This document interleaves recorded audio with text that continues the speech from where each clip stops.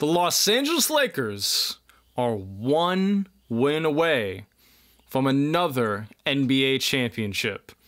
And like I said before, LeBron is a shark and he smells blood in the water right now.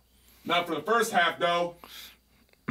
So Game 4 was a little bit of a brutal offensive game for both teams, especially in the first half for the Lakers. LeBron had a lot of struggles. He had 5 turnovers in the first half. It almost looked like he was doing a repeat of what he did in Game 3, but he was able to bounce back much better in the second half, able to hit some big shots. You also saw the Lakers make a big adjustment on Jimmy Butler. He had 11 points in the first quarter and was getting to the rim at will once again.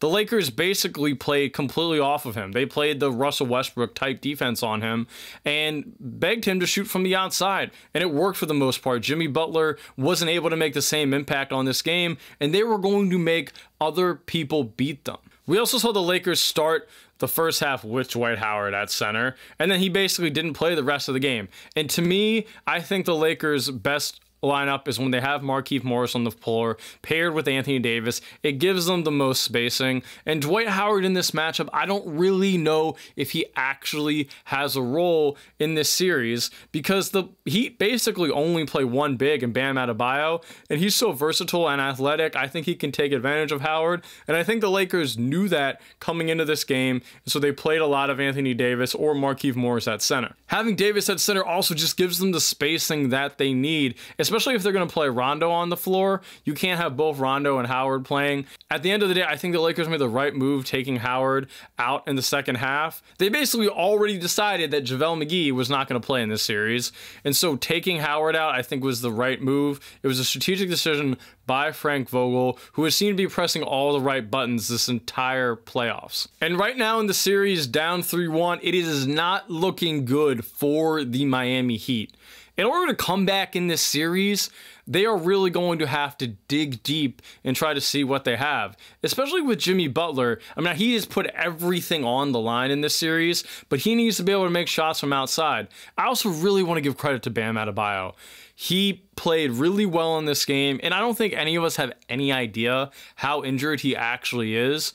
But he played fantastic, especially for what he could do. And the fact that he's even come back in this series is a big deal. Also, the fact that Goran Dragic, with the torn plantar fascia, tried to warm up for the game. He wasn't able to play, but I mean, you could tell this Miami Heat team just wants it. They really want to make a series out of this. And I still think they have a chance to maybe win another game.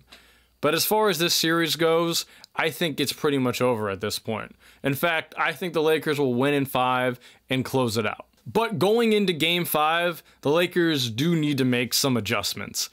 They have to have more action in their half-court offense. I understand that a LeBron-led team is not going to be running the beautiful game and play like the San Antonio Spurs.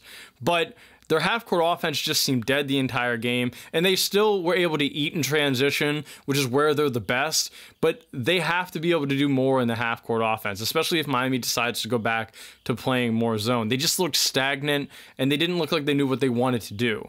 And as far as the Heat go, again, they have to be able to find a way to be able to get Jimmy Butler looks in the paint, or he has to be able to be a willing shooter from the outside. I think also the Heat aren't going to have as bad of an offensive game they had tonight. This is one of their worst offensive games of the entire playoffs, so you expect that they're going to make more shots, but right now it's looking pretty grim for them. I also want to give credit to LeBron James. He looked like he was having another off night in the beginning of this game. First half was pretty brutal with the 5 turnovers. Didn't have a lot of shots, but he ended up with 28, 12, and 8. And that's the thing with LeBron James. You think he's having a bad game or an off night, and then you look up and he almost has another triple-double. He also really established himself in the second half. He had a little bit of that look that he had against the Dallas Mavericks in 2011. I mean, the Heat were really trying to clog the paint against him. He was able to hit a couple of big threes, even one that actually didn't count, and was able to make the defense play a little bit more honestly. But yeah, LeBron has been fantastic, and I still think to this day we don't give him enough credit for what he's able to do and how he's able to just have complete control over the entire court. And one thing I noticed in this game with the Miami Heat is that they didn't play as much zone in this game. Now, I think some of that has to do with the fact that They got Bam Adebayo back, and he's someone who can help them with man-to-man defense, excellent on switches, one of the best young defenders in the league. But the zone was a big part of their win in Game 3, I think, and I'd be interested to see if they'll go back to playing more of it, and I think they should.